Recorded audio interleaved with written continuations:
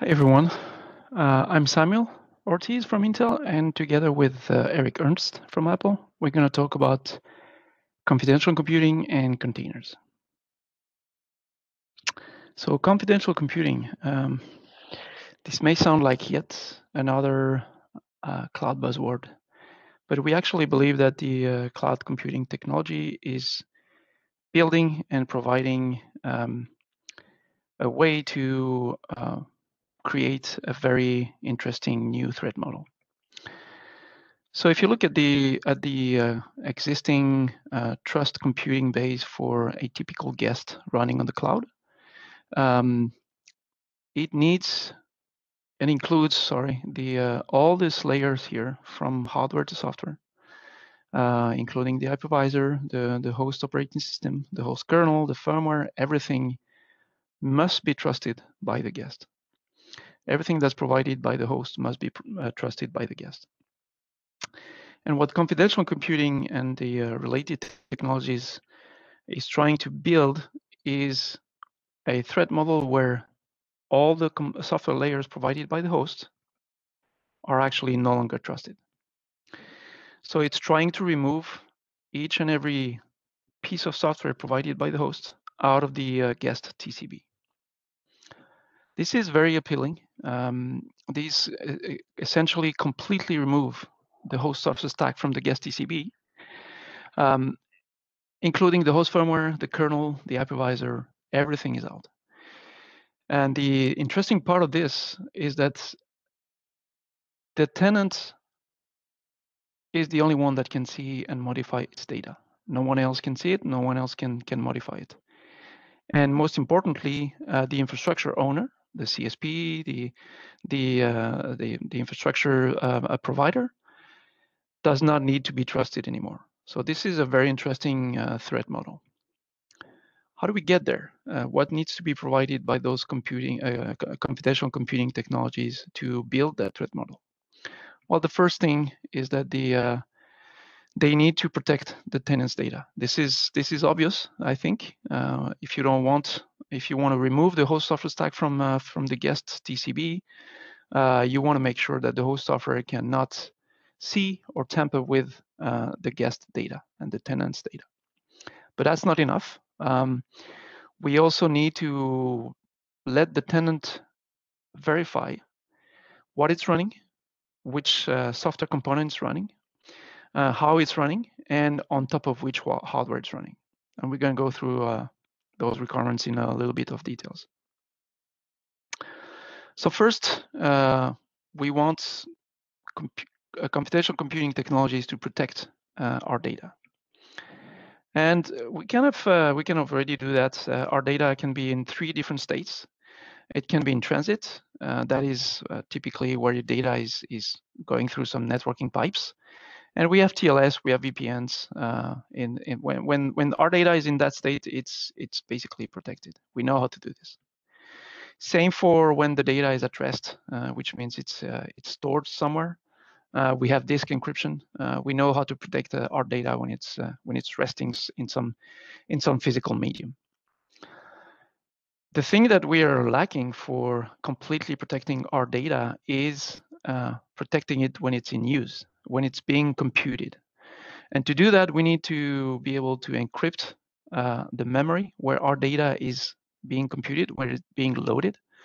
And our data is also going through our CPU state, our registers, our stack. All this needs to be encrypted as well.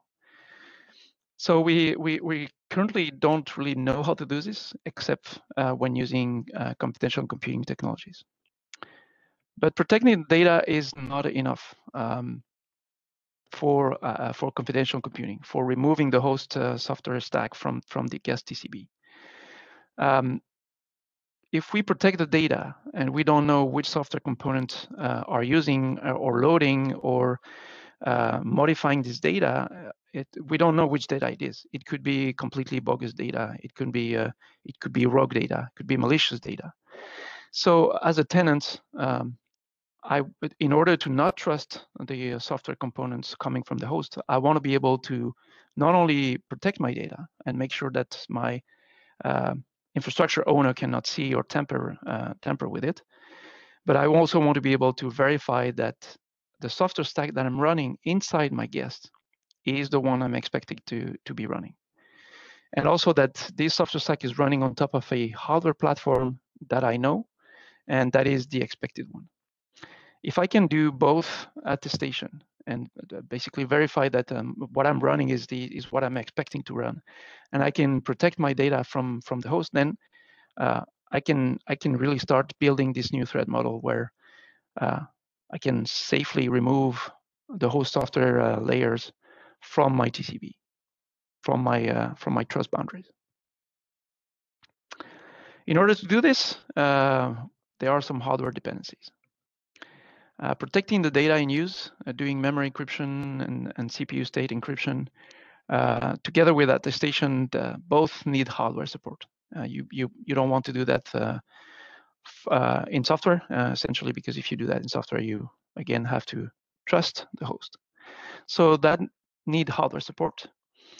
And there are a few technologies coming from AMD, IBM, Intel Trust Domain Extensions that are providing these support. So those technologies, in one way or another, they provide memory and CPU state encryption and integrity, and they provide a way to attest what kind of software stack you're running in the guest.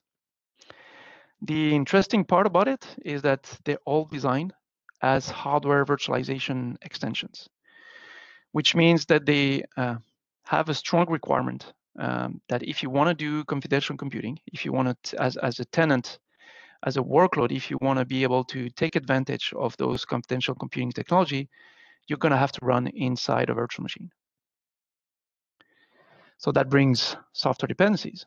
As I said, if you're a workload and you want to be a confidential computing workload, you're going to have to run inside a virtual machine. That means that as a workload, you're going to have to indirectly talk to an hypervisor. You're going to have to talk to KVM and QEMU or cloud hypervisor, for example, or Hyper-V, or any hypervisor that actually supports those confidential computing technologies. Okay, so now we've seen what we're expecting from the emerging confidential computing technologies to be able to build that new threat model. Let's see how we could apply confidential computing to containers. And the goal here is really to abstract all the dependencies that we just enumerated, the hardware and software, and provide confidential computing to cloud native in a seamless form. We want this to be seamless for containers to consume. There are a few blockers. The very first one is that runc does not talk to KVM. Runc is the most ubiquitous container runtime, and that's the one that is going to start your containers and manage your pods on Kubernetes eventually. So if runc does not talk to KVM, if you run your container workloads through runc, you're not going to be able to access the confidential computing hardware extensions, because as you remember, they're all designed as hardware virtualization extensions. So that means you cannot protect your tenant data while it's in use, and you're not going to be able to build that confidential computing threat model. The other blocker is that CRI runtime expect to be able to mount container images on the host. So before launching a container workload, they actually mount the container image on the host, and then they let the container workload access it through some namespaces, or in some other cases through virtualization technologies, but they would access what's mounted on the host. If we let the CRI runtime mount container images on the host, we basically are letting the host access and tamper with our data. And we cannot protect the tenant's data while it's at rest. So those are the two main blockers. Solutions for this, solution for enabling confidential computing for containers are threefold. Kata containers is the first one, to use Kata containers instead of runc. and leverage the hardware virtualization extensions that are providing by these confidential computing technologies. The second part of the solution is being able to encrypt the container image layers, or at least verify and sign them. And last but not least, we want to be able to offload the container image service inside the virtual machine. And Eric is now going to go through those solutions in more details and explain why we think they will be able to bring confidential computing to the cloud native ecosystem. The scene is all yours, Eric. Thanks. Thanks, Samuel. So as Samuel pointed out, in the solution space, one of the things that we think makes sense is Kata containers, but let's kind of get into that in a little bit more detail. So requirement is clear that you need to have a virtual machine in order to be able to leverage these extensions. So it needs to run inside of a VM. That makes sense. Further, based on that, need to use hardware virtualization as the isolation layer. So normally your CRI runtime will call into a runtime to actually create the virtual machine and run your pod inside of it. There are a few different sandbox runtimes. gvisor, Firecracker, and Kata containers are three listed here, but there are others as well. gvisor, we didn't really see as a perfect match just based on, it's utilizing the user space kernel. It's not, it doesn't end up booting a full virtual machine. So we didn't think that would be a perfect match there. Firecracker, similarly, it's the Firecracker runtime, utilizing the Firecracker VMM. It has some limitations device-wise that make it a bit more challenging when using in a Kubernetes environment and when you have multi-container pods and everything else. So really, we saw Kata containers as the more natural fit solution for this. In that you can have full compatibility in Kubernetes. You can still use VMMs like Cloud Hypervisor or QEMU and really provide the hooks necessary to be able to leverage confidential computing. So with that, then the whole image management, as well as any real storage management, there are kind of two parts of it that we want to look at. One of them being service offload. So when we talk about service offload, we're really saying we don't want to mount it on the host. As Samuel kind of pointed out, like we can do all this work to protect our data while it's executing, but if we forget to protect it at rest, there's no point in anything that we're doing. So we want to avoid the CRI runtime needing to mount or do anything really with the images on the host. So the different ways we can do it, one of them is kind of naive, I would say, and that is to fully offload it to the guest. And what I'm seeing here is that don't do anything in the CRI runtime, and instead do the pull and everything inside of the virtual machine. That makes it easier in that it's a single, service operating inside the guest. When I said it was naive before, it's, you can imagine a situation where you have 30 pods running on a node, and each of them are running maybe the same image or maybe sharing most of the layers of their image. What you're going to see is, since it's happened inside each guest, which means it happens for every single pod, we do this image management, there's no deduplication. So every single layer is getting pulled inside each one. So it's kind of a bit abusive maybe to the file system, but even worse probably for the network as well, as you go ahead and pull all these images for every single pod running on that node. It's a good first step. And it really does move things away and protect the data, but probably something long-term that you would look at is to do kind of a mix where maybe you do the pulling of the actual layers on the host itself, so you can have some sharing there, but then present all of these layers to the guest. And the guest then would be able to pick the appropriate ones, do the verification, decrypt, etc. inside the guest itself. So I would see that's kind of the hybrid option. For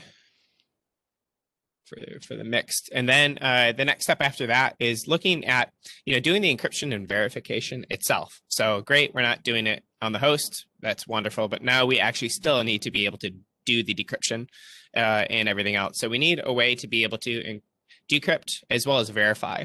I say both of those things because you can imagine a situation where your image, you have some very confidential algorithm that you're running on top, but your base image is Alpine. You don't really need to encrypt Alpine. That's not a secret. You just need to verify that this is the Alpine you expect, and you can do that through a signature instead. But either way, encrypted or verified, everything that's inside the guest brought into the guest needs to be this. And any time that you pull these things out of the guest, you need to have it encrypted as well. So anything that is going to be going to rest and kind of transporting out, we need to make sure that happens. So that's another aspect of things that need to happen. So first, let's walk through.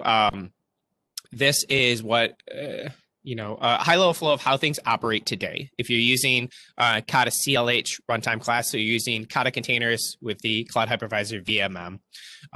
Starting at the top, Kubelet will come in and see like, hey, there's a pod assigned to my node. It's not there. We need to start it up. Go forward. First thing it's going to do is ask the CRI runtime to pull the image. If the image isn't already present, the CRI runtime would go ahead and pull this down and make it available. After that, Kubelet would ask the CRI runtime to go ahead and create the container. In doing that, the first step, will be making that image mounted so that way it can be consumed by the container. Then after that, in our case, it'll send a create container request to Kata containers. On the host, Kata containers you're talking to is the shim v2. And what that's going to do then is start a virtual machine. So it's going to be using, in this particular example, it'll be using VT and KVM. On top of that will be the VMM, Cloud Hypervisor, and that'll start the actual virtual machine. Once the virtual machine is up, you're running your guest kernel. The first process that comes up is the Kata agent. The Kata agent then is going to see, oh, I have this rootfs available. I'm supposed to, here's a config JSON that containerd gave me, or cryo. I'm going to go ahead and now create this virtual machine, and ta-da, you have a pod working. How would this change in the case of using something like confidential computing? So runtime class, we'd have a unique one. Let's say it's Cloud Hypervisor with TDX. Similarly, Kubelet's going to do the same stuff. It's going to say, hey, I'm going to run this pod. Make sure you pull the image. Containerd, in our naive case, we'll describe here, we're going to fully offload it. Don't actually pull the image, just kind of cache the URL perhaps and just move on and say everything's fine. Now Kubelet is going to continue and say, okay, I'm ready to create the sandbox. I'm ready to create the pod. I'm ready to create a container. It's going to issue create container requests, CRI runtime. Doesn't need to do any mounting at this point. Instead, it's going to just forward the information to Kata containers, that same shim v2, to create the container. Kata is going to start up the VM. At this point, it's going to do the same thing. It's going to boot up. The Kata agent is going to come up, but now it needs to pull the image. So what we're going to do is we have an attestation service. We have essentially the Kata agent will come up. It'll say, this is the image that I need.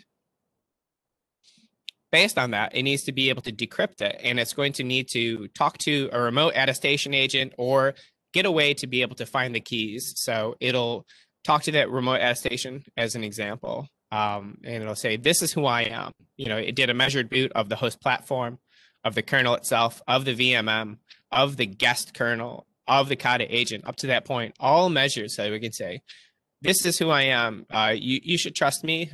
Please give me the keys so that way I can work on decrypting all the layers of your image so we can run your workload. So at that point, assuming everything looks good, we get the keys. We're able to decrypt and we're able to mount the image. And at this point, we're at the same situation we were before in the traditional case where we have a rootfs on the file system in the guest and we want to launch a container and things just continue normally at this point. So stepping back, great, on a slide, we showed that it all works. And let's pretend, we're a little bit ways out and all of this is working end to end. What does this really mean for the end user? Confidential computing is very powerful. It's a great new threat model to be able to provide that security and privacy and everything else for the end user. What does it mean for the developer? Unlike existing technologies today, really it means absolutely nothing. You can get confidential computing without needing to change your workload. You're just writing a container.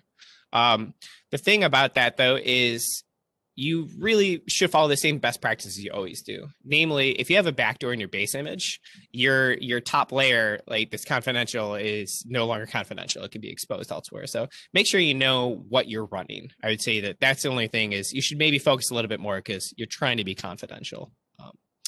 On top of that, I call this a tenant user. This is the person who's going to do kubectl apply, who's actually owning like the YAML, who's running the workload itself. Maybe it's the same person as the developer, maybe it's somebody else.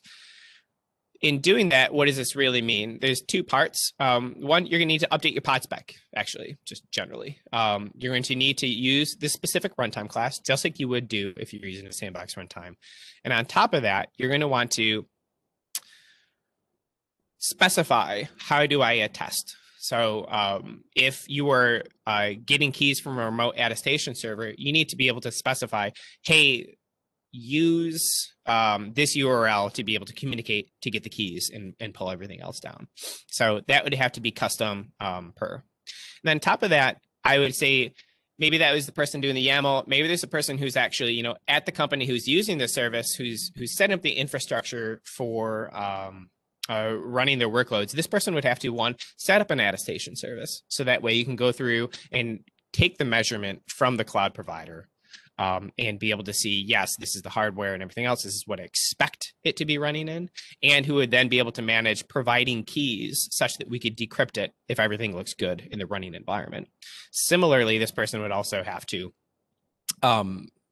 manage actually encrypting with those keys, encrypting the images and everything else, and providing the container images. So a little bit of extra work there in order to be able to leverage. As far as a provider is concerned, one, you have to install a runtime that supports confidential computing. So I didn't put it here, but that's kind of a base start. If that's in place, there's kind of a couple of things. Introspection doesn't really exist anymore. So if you're running like something that goes through like a Falco or something like that, and you assume that you have processes running on the host that you can look at, you can't anymore. So that's not there. And again, that's the whole point of what we're doing after all. So a little bit of a change of how you manage things. But two, there's often, like for all the different architectures, the number of keys that are available for encrypting each trusted domain, each VM, is a finite resource. So you're going to need to treat it like a finite resource that you can schedule against. And that'll be something, like a device plugin.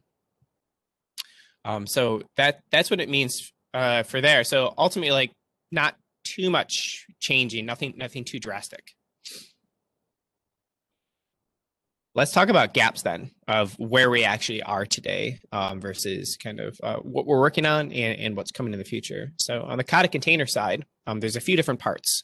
One is be able to make sure we're using a VMM that has these APIs to leverage the confidential computing hardware virtualization, and make sure that in doing that, we are creating configuration knobs for the user to be able to specify things like, how do we get the keys?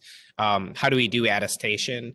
How do we actually enable confidential computing in general? So adding these. On top of that, there's actual key provisioning. Again, depending on the architecture, we're going to be getting keys from different ways. We could be getting it from the firmware on the host. We could be getting it from a remote server. In general, we need a way for the Kata agent to be able to get those keys so that way it can go through and decrypt the images. As part of that, we're going to have to be able to do attestation. We're going to have to be able to have a set way to be able to have a measured view up to the point and including the Kata agent inside of the guest, in order to facilitate, responding to a remote attestation that says, this is who I am. Please give me the keys. And then on top of that, the agent API, we're going to have to lock down a little bit more and remove some of the features. Example, you can kube control exec into a container today and poke around. If you can do that in a confidential environment, things are a bit broken. It's not confidential. You can just access, get in, all the different debug and kind of ways to interact. We really need to lock some of those down. So some of the aspects of the agent API itself will remove, so that way we can indicate clearly that this is not supported in this configuration. And the image side, this is, on the Kata side, we can figure all that out, but this is where it's a lot more fun and interesting, interacting with kind of some of the pod lifecycle that we take for granted, and being able to facilitate doing this image service offloading, being able to have like a remote target for who does snapshotting instead of inside the guest. So there's a lot of opens there, and really, we're looking forward to talking with folks on it. Similarly, how do we do image layer encryption? This is something, that is beyond the scope of what we're just looking at. This is something already well discussed and in progress from an OCI specification standpoint. So overall, stepping back, some kind of takeaways and summary. One, confidential computing requires VMs. So keep that in mind. And that's really, again, why we're focused as Kata containers and other VM isolated workloads is a good target for this. There are a lot of different implementations from a hardware perspective on how confidential computing is being carried out. But our goal and what we're working on is to abstract it away so that way they don't have to be exposed to this, but still make it clear to understand what level of isolation is there for the user.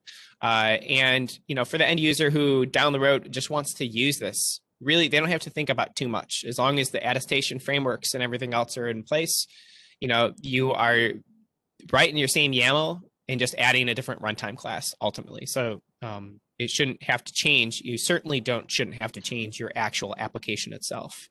And then the last point is that this is very much a work in progress. And the goal of kind of presenting here is to really put it out there, get people to think about it and look for getting input and discussion from folks. So.